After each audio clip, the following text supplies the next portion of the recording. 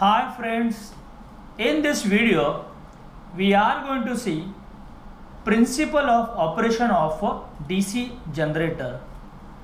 Basically, DC generator working principle is based on dynamically induced EMF. So what is that? It is nothing but Faraday's law of electromagnetic induction. So let's see what that law is all about. So Faraday's law of electromagnetic induction states that whenever the flux linking with a conductor changes, an electromotive force, that is EMF, is set up in that conductor. Means whenever a change in flux is associated with a conductor, I will get EMF, and that EMF is nothing but dynamically induced EMF.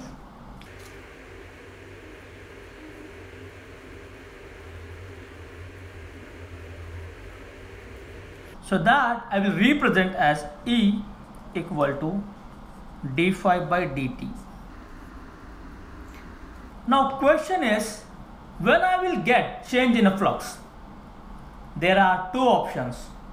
I should have a relative motion between a conductor and a flux. So this is a very important statement. What it requires for a DC generator to induce a EMF is relative motion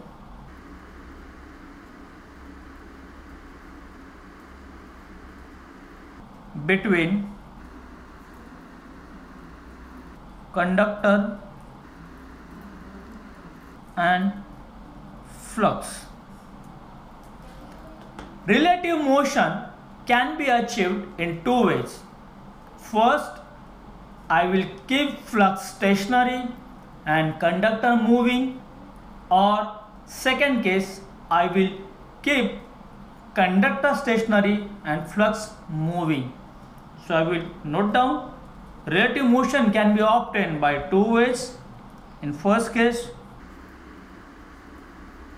flux is stationary, conductor is moving.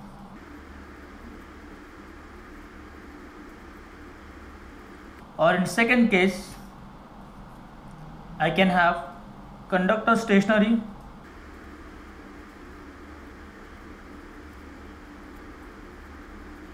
and flux is moving.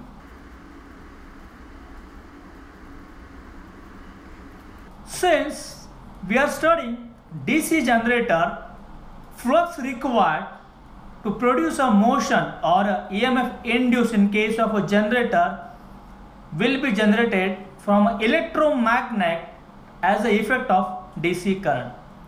Now what do you mean by electromagnet? I will have a conductor wound over a magnetic material, and that conductor is carrying a current. That current is responsible for production of flux around it, and that is given by right hand thumb rule. What it states?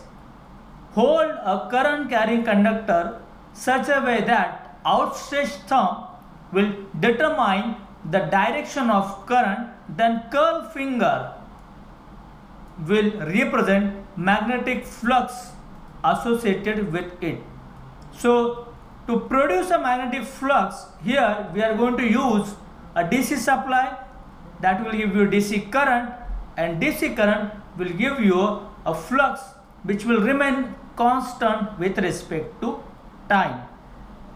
So for a DC generator, we are going to adopt a technique where flux is stationary but conductor is moving, because flux is produced by a DC supply. Now conductor should be moving. How we can move a conductor? So that action will be taken with the help of prime mover.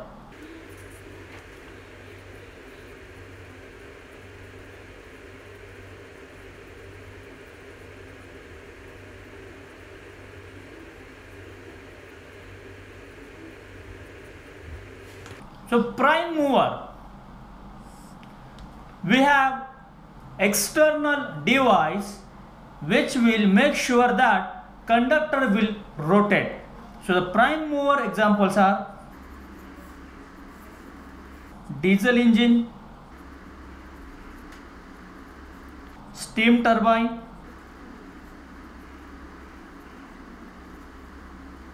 or diesel turbine,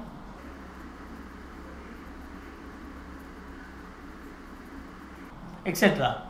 So these are the external agents which will produce a torque which will be given to conductor which is placed inside a magnetic flux in order to have a rotation of a conductor, and that conductor, when it is cutting with a steady magnetic flux, there will be a relative motion between flux and conductor, and by Faraday's law of electromagnetic induction, EMF will be induced in that conductor. Since for a single turn the EMF that I am getting will be very less, so we form a conductor of several wires or several coils, ultimately forming a winding, and that winding is called as an armature. So in DC machine, the EMF is induced in the armature, and the winding which is responsible for production of this is called as armature winding. So this is what a basic principle of a DC generator. Now we need to check what is the direction of this EMF induced with respect to direction of magnetic flux and relative motion between conductor and flux. For that, we are going to apply Fleming's right hand rule. So it states that if three fingers of a right hand, namely thumb, index finger and middle finger, are outstretched so that every one of them is at right angles with remaining two. So it is like this: thumb, index finger, middle finger. Okay, each one of them is right angle with remaining two. If in this position the index finger represents the direction of magnetic flux, outstretched thumb determine the direction of relative motion between conductor and flux, then outstretched middle finger will give you a direction of EMF induced. Once again I will tell you the directions of the fingers. If first finger or index finger determine the direction of magnetic flux, outstretched thumb determine the direction of relative motion between a conductor and a flux, then middle finger will give you a direction of EMF induced. So direction of EMF induced means if that end I am connecting the load, what will be the direction of current? Basically, if the armature windings are connected to a load, what is the direction of current flowing through that load? Nothing but a direction of EMF induced. Let's have a look for these cases where I can determine the direction of EMF induced. So here I am having magnetic poles formed because of the electromagnet.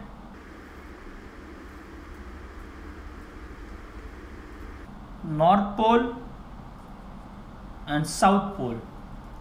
Now we know magnetic flux always complete its path from north to south and it is in a circular form. So magnetic flux direction here will be from north to south.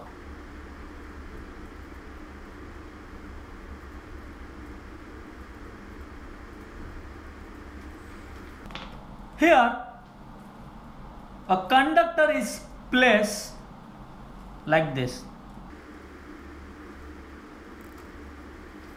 and conductor is moving through this flux in this direction. So this is the direction of relative motion of conductor. Now, what will be the direction of EMF induced, which is nothing but a current, if I close that winding through a load? So let's apply Fleming's right hand rule. As we discussed earlier, this will be the direction of magnetic flux and this will be the direction of relative motion. So obviously outstretched middle finger will be like this. So it is coming out of the paper. So that we represent by a dot. So here I'll represent the first case where I determine the direction of EMF induced or a current, and that is nothing but current coming out.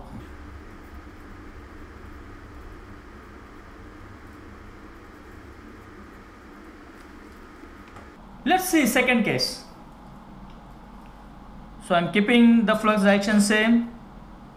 That means this is south pole, and here I'm having north pole.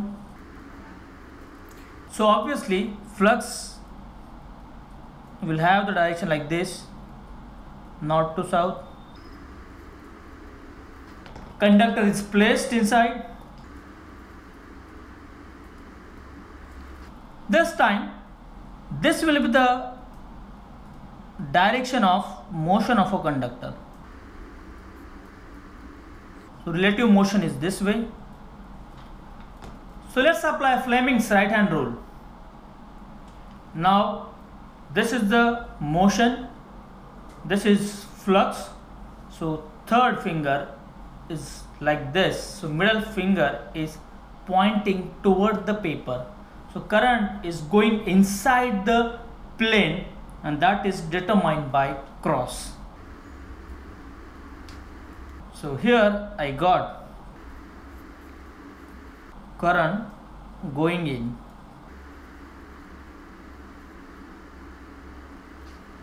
Let's have another case where I'm changing the poles.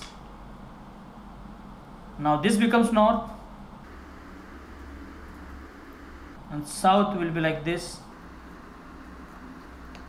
Direction of flux this time will be like this, but it is north to south only, and conductor is placed whose relative motion will be like this.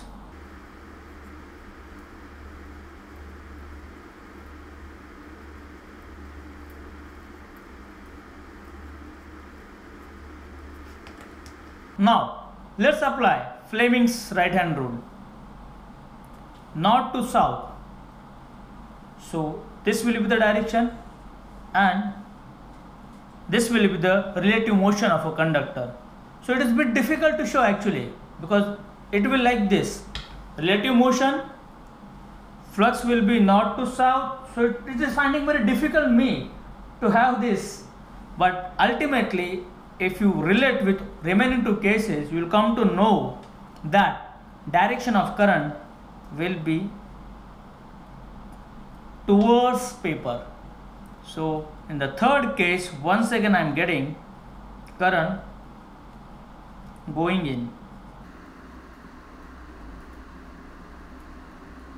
And finally, if I change the relative motion of conductor, how it will look like.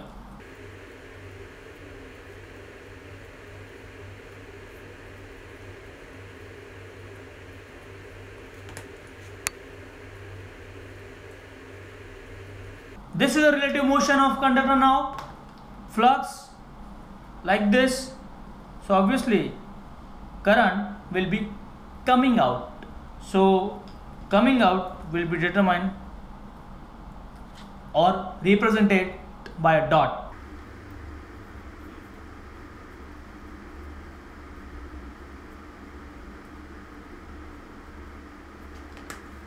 So this is a phenomena we have used to determine direction of EMF induced in DC generator. Direction of EMF induced can be reversed if I change the relative motion of a conductor or direction of flux. Just have a look. Here I am keeping flux same.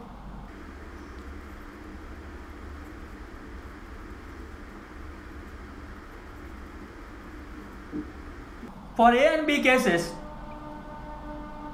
direction of flux is same, but I change the relative motion of a conductor and hence I am getting EMF induced of different directions. Whereas in C and D case, what I have done, I have changed the flux direction.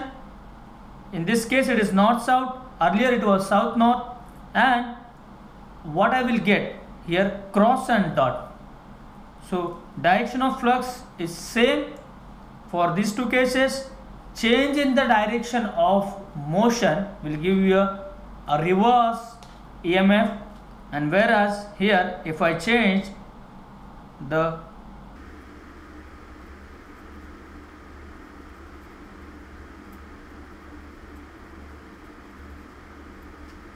so you have to just concentrate for, let's say, A and C. Motion is remaining same, flux is changing the polarity. Because of that I am getting over here dot, here cross. Same is the case for these two. Whenever you want to reverse the direction of EMF induced in a conductor, you either change the relative motion of a conductor or direction of flux.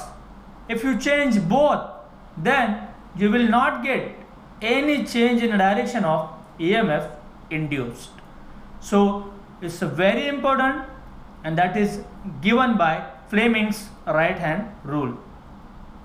Let's move to the next part, that is magnitude of EMF induced. Now let's see what is the magnitude of this induced EMF.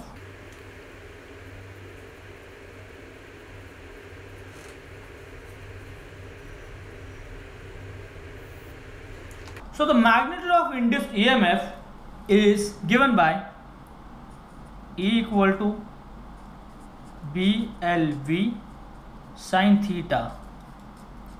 Since BLV are constant, I can club them into one parameter, which is nothing but EM sin theta. The unit is volt. Now this EMF induced depends on so many terms. So let's list out one by one. So here B is nothing but flux density, and that is given in Weber per meter square. Then I have L, which is nothing but active length of a conductor.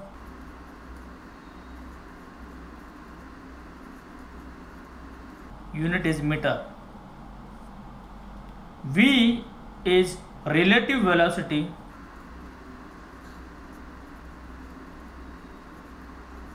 of conductor with respect to magnetic flux.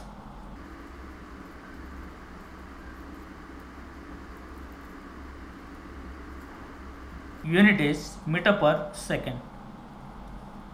And theta is the angle between two planes.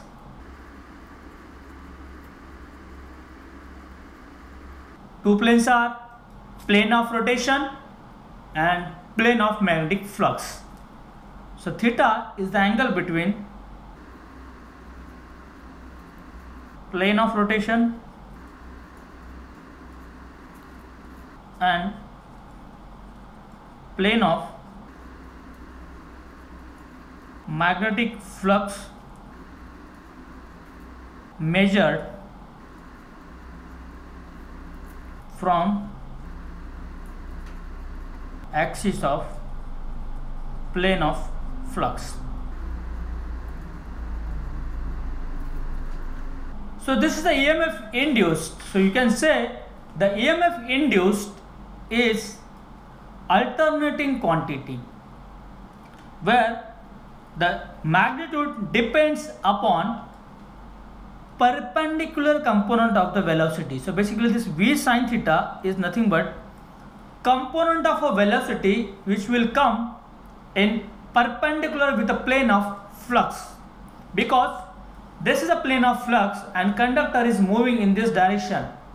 So definitely at one particular point it is cutting, or maximum flux is linked with the conductor.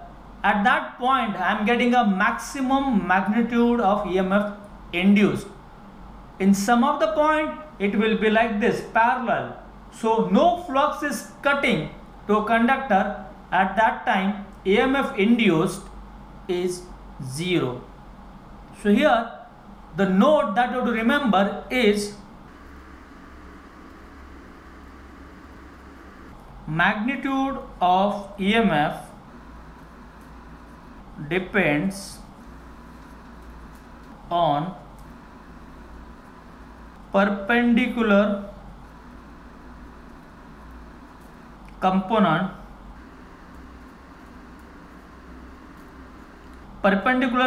of relative velocity of conductor.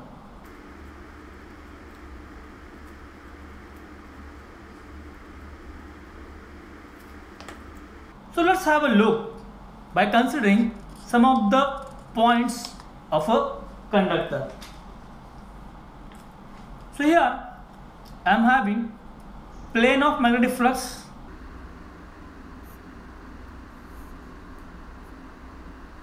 like this, where this is the axis of the plane. I am going to consider 3 cases. So for second case, the plane of magnetic flux is once again same, and for third case also it is same.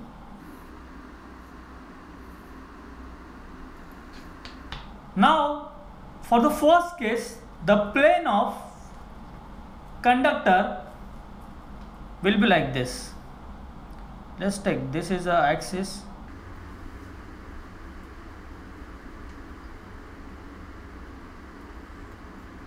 and consider this is a plane.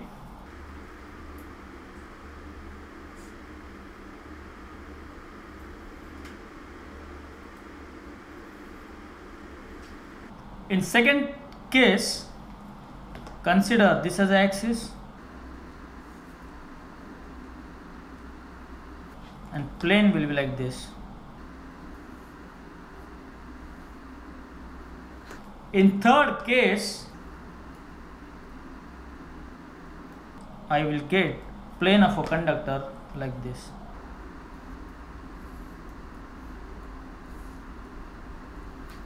So let's look at the theta. So theta is nothing but this angle.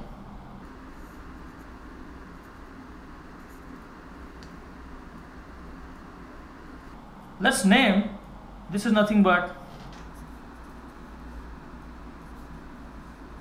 axis of plane of flux. Now in first case there is some angle theta between these two planes, so I can say the EMF induced is directly proportional to V sin theta. In second case, these two planes are perpendicular.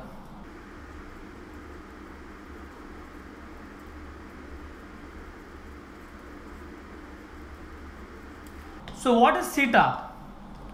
Theta is this angle, which is 90 degree. So I can say theta equal to 90 degree. Hence EMF induced will be maximum.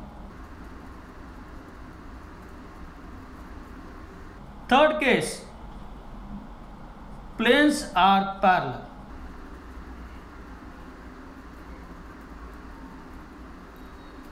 Obviously here theta is 0 degree and hence no flux cutting inductor, so E is 0.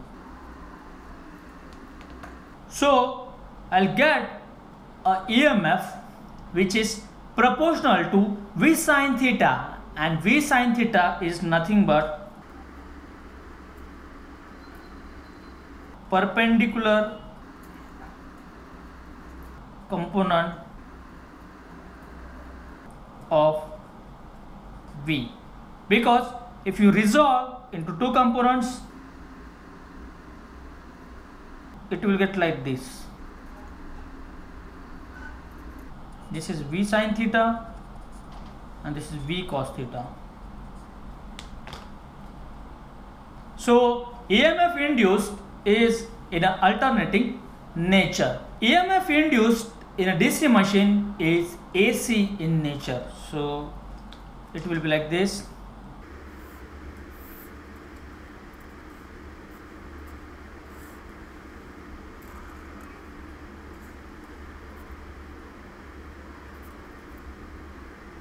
It will reach maximum value at pi by 2.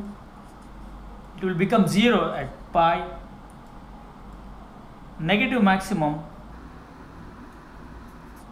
at 3 pi by 2, and once again it will become 0 at 2 pi.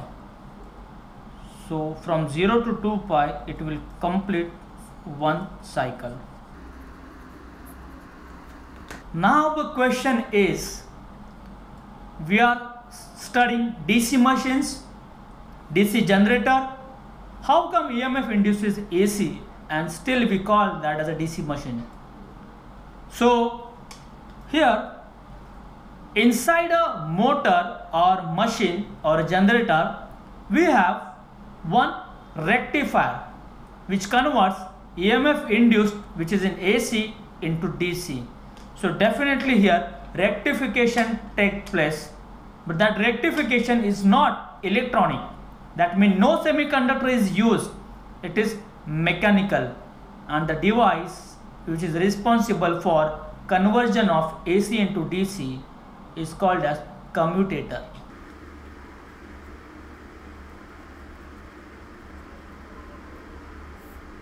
A device is used in DC generator to convert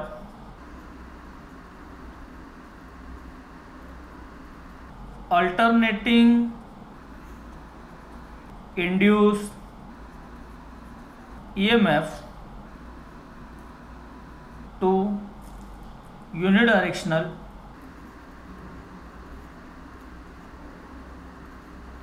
DC EMF, or it also called as mechanical rectifier.